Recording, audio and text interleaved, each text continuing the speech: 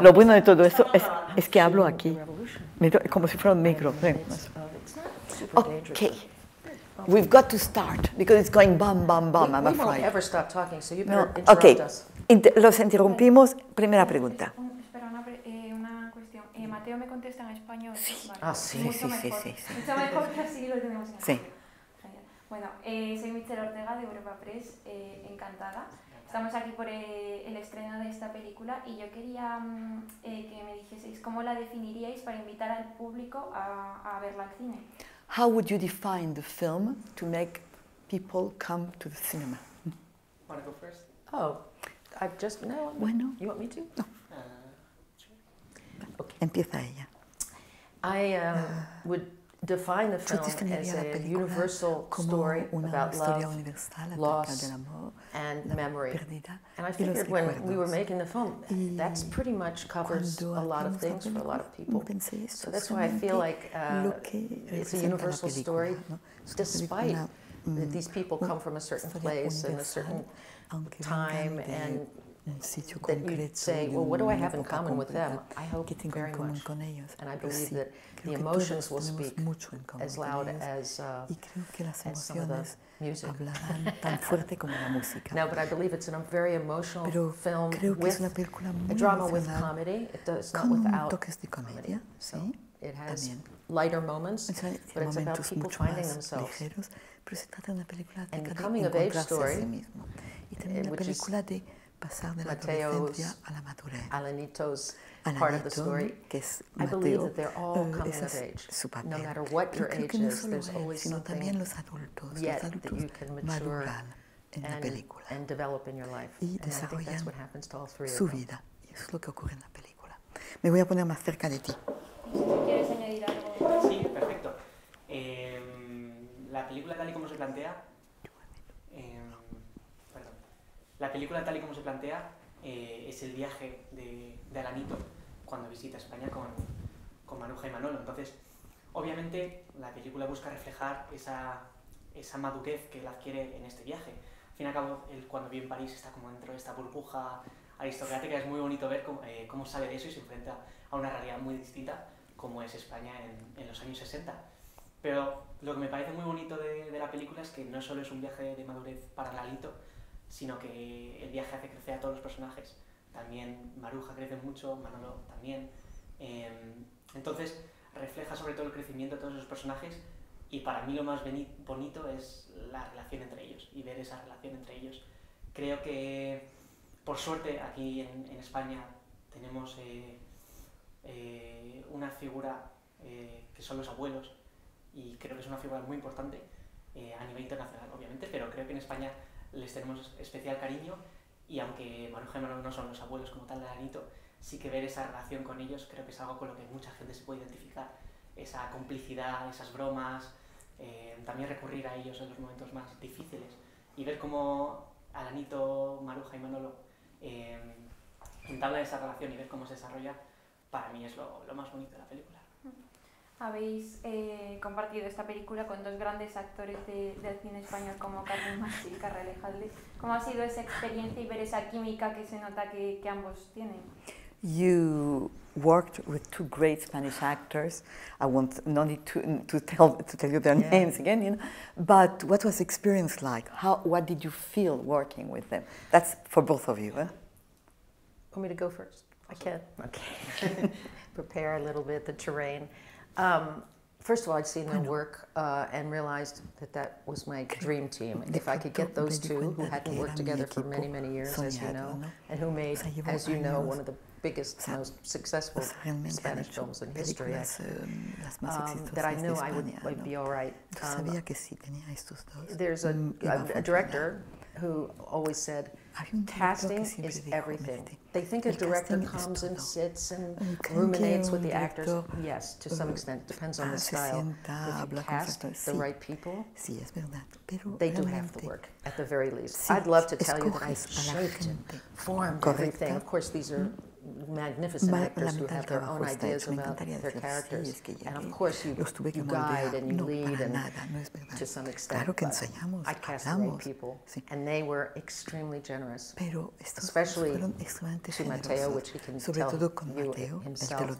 But I felt immediately with Carmen and with Cara that we had a language in common, which was the material, which was the spirit of the film.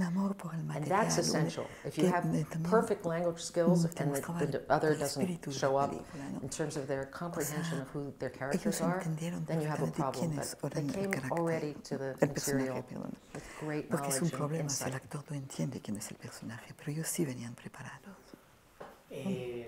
Pues, ¿qué decir sobre ellos? Son impresionantes. La verdad es que para mí, siendo esta mi primera película, ha sido la mejor masterclass que podría haber recibido en cuanto a interpretación.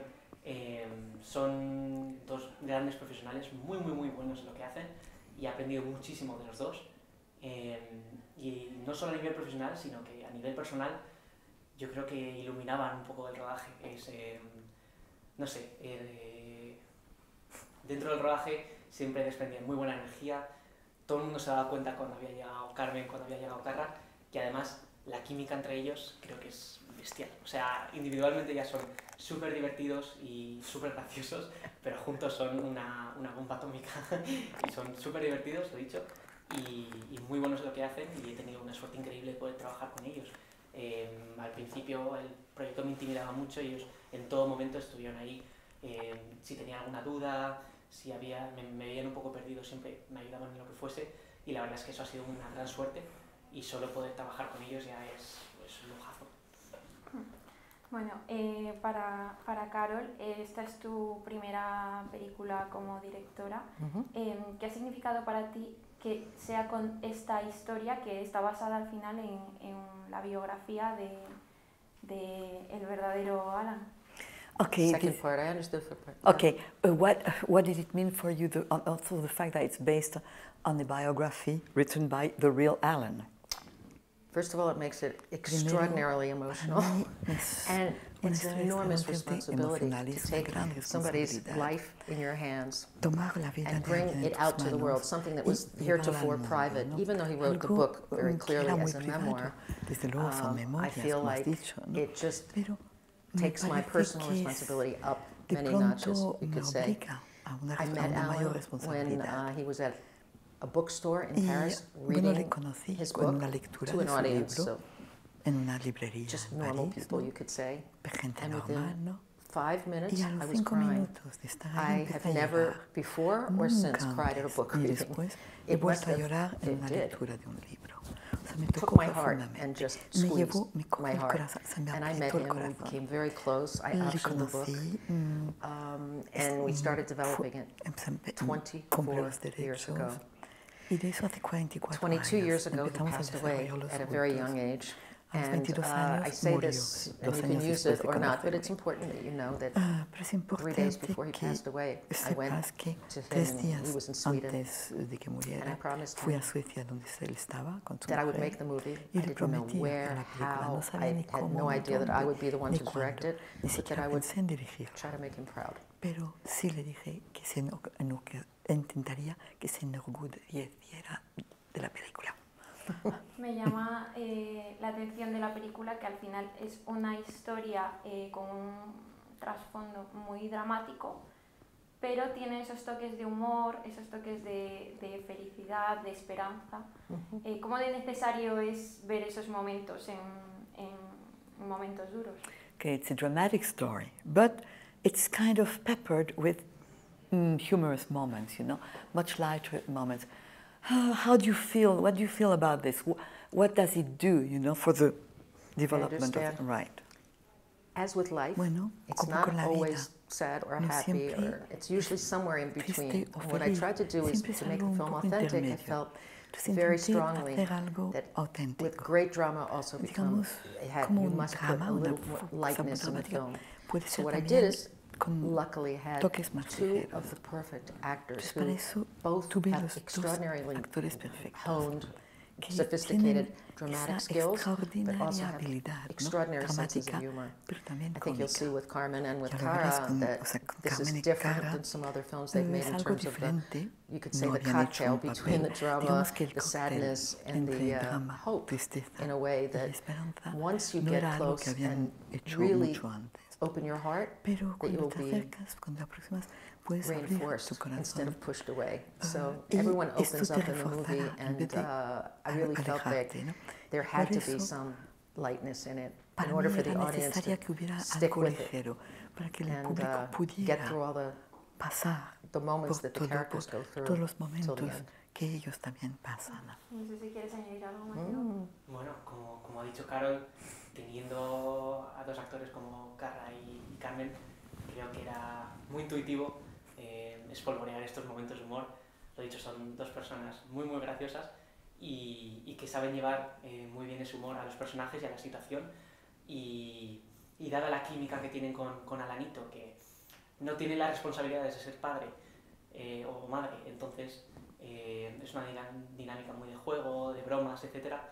Creo que aporta mucho a la película también de cara a mostrar el cariño que se tienen, porque el cariño no solo se refleja en los momentos duros, sino también en esos momentos felices que creo que es muy bonito ver cómo los disfrutan en la película.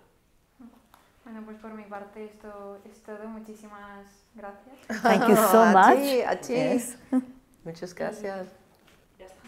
Y justo